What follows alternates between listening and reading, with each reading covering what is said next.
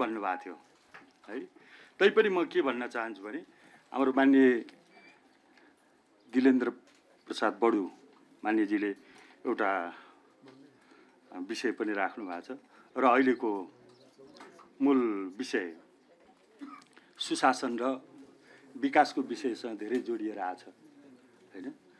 अब यो विषयमा पनि म के भन्न चाहन्छु भने मैले त त्यो पेपरहरू पनि ल्याइन। मैले केही अहिले तत्कालीन अवस्थामा केही अनुगमनहरू मैले गरेँ, सेनाले गरेका कामहरू म गरिरहेको छु र अब छोटो समय भए पनि योभन्दा पहिलो कार्यकाल पनि मैले अनुगमन गर्दै थिएँ र चित्त बुझ्दो किसिमको अवस्था देखिएन भने मैले त्यहाँ तरिकाहरू पनि सिकाएको छु र त्यो तरिका अनुसार भएन भने एक्सनमा पनि म जानेछु। यो यहाँहरूको समितिमै म भन्दैछु।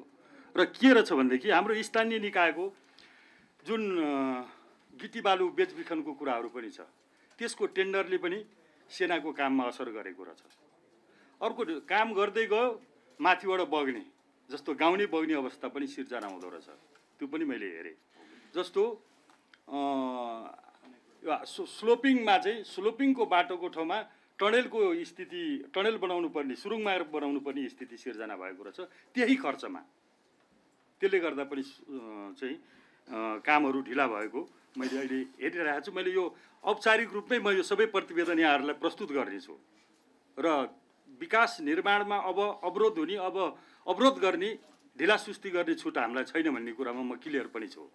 त्यो विषयमा त्यो सेनाले गरोस् अथवा कुनै निकायले गरोस्, किनभने योभन्दा अगाडि विकास भएन, आफ्नो ठाउँमा छ, विकास भएन, अघिल्लो पिँढीबाट विकास हुन सकेन, आफ्नो ठाउँमा छ।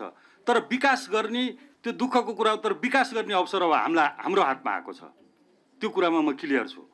त्यसकारण हामीले कति कार्यकाल रहला त्यो आफ्नो ठाउँमा छ।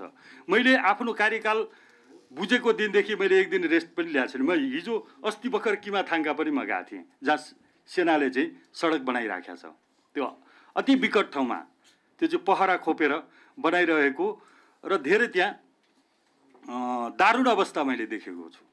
र फास्ट ट्र्याकको विषयमा पनि विभिन्न मैले त्यो भनेको छु।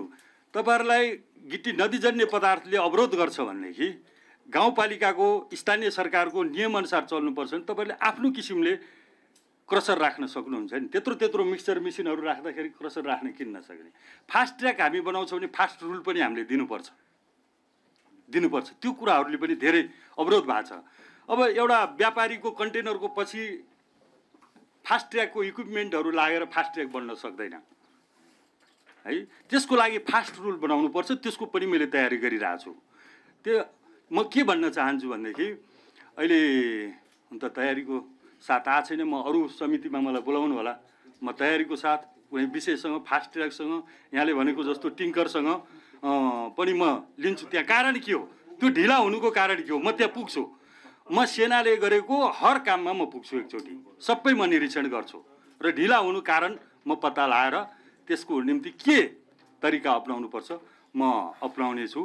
र अहिलेलाई अब मैले धेरै कुरा, मेरो विषय एजेन्डा पनि अहिले थिएन।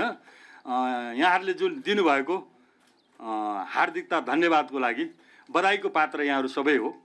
राम्रो गर्दा बधाईको पात्र सबै हो। मैले नराम्रो गर्दाखेरि फेरि त्यो आरोपको पात्र पनि यहाँहरू बन्न सक्नुहुन्छ होइन, किनभने त्यो त मुलुकको, राज्यको संरचनामा बसिसकेपछि। त्यसकारण यहाँहरूलाई धेरै धेरै धन्यवाद पनि दिन चाहन्छु। र आगामी दिनमा मेरा अनुगमनका, मेरा निरीक्षणका विषयहरू होइन, कसैले पनि ढिला सुस्ती गरेको छ, भ्रष्टाचार गरेको छ, त्यो चाहिँ प्रमाणितका साथ आएको खण्डमा म छोड्ने छैन र मलाई पनि छोड्नु हुन्न भन्ने मलाई विश्वास लागेको छ। मैले दक्षिण कोरिया जाँदाखेरि योभन्दा अगाडिको म संविधान सभामा पनि थिएँ। मलाई कस्तो लोभ लाग्यो भनेदेखि त्यहाँ एउटा संविधान बोकेर जाने क्रममा होटल लोटे भन्नेमा राखियो, त्यो ठुलो होटल थियो, 7 स्टार जस्तो थियो। त्यहाँ विकासको गति चाहिँ हर ठाउँमा दौडेको देखिन्थ्यो। मानिसको एक्टिभिटी, हिँडाइ, बस सबैमा चाहिँ विकास दौडिराखेको देखिन्थ्यो। र भोलिपल्ट पार्लियामेन्टमा जाँदाखेरि मलाई रमाइलो लाग्यो। मैले राति धेरै बेरसम्म हेरेँ। पार्लियामेन्टमा गएपछि त्यहाँको एउटा अलिकति पाको, जस्तै हाम्रो बडुमान्यजीकै उमेरको हुनुहुन्थ्यो। मैले सोधेँ, तपाईँहरू हेर्नुहोस्, तपाईँहरूको मित्र राष्ट्र हो हामी, है हामी आपतमा सहयोग गर्ने राष्ट्र हो। तपाईले यति चाँडै विकास गर्नुभयो, जुन देशमा अनिकाल पर्दा हामीले धान पठाएको थियौँ त्यो देश हो हामी। तर हामीले सकेका छैन। तपाईहरुबाट यो सिक्नुपर्ने छ भन्दाखेरि उनले के भने भनेदेखि एकदम त्यो उनीमा आत्मगौरव थियो, मैले देश बनाएको छु भन्ने कुराले एकदम फुर्तिलोको साथ हो। पुरानो संरचनाको आन्दोलनको एउटा पात्र मै पनि हुँ उहाँले भन्नुभयो। र त्यो पुरानो संरचना ध्वस्त गरेर नयाँ संरचनाको लागि हामीले संविधान निर्माण गर्यौं र त्यो संविधान मार्फत हामीले सरकार बनायौं। त्यो संविधानमा टेकेर र त्यो सरकार मार्फत हामीले बजेट हामीले छरेनौं। 5 वर्ष टोटली शिक्षामा लगाइदियो, कहीँ हेरेनौं। र त्यो 5 वर्ष शिक्षामा लगाएको बजेटले ती हरेक चीजको विज्ञहरू जन्मिन थाले। मेडिकल तर्फको हैन, वैज्ञानिकहरू, रिसर्चरहरू, उद्योगको चाहिँ अनुसन्धानकर्ताहरू सबै तीबाट जन्मे। त्यसपछि हामीले ती सेक्टरमा 5-5 वर्ष हामीले चाहिँ प्रायोरिटी दिँदै गयौँ, एक क्षेत्रमा प्रायोरिटी दिँदै गयौँ, जसले गर्दाखेरि आज मैले नै त्यो पुरानो संरचना भत्काएको, अहिले नै नयाँ संरचनामा टेकेर यो मुलुकको विकासको स्वाद मैले लिइराखेको छु भने मतलब हाम्रो देश त 5-7 वर्षमा बन्ने देश रहेछ नि त हैन।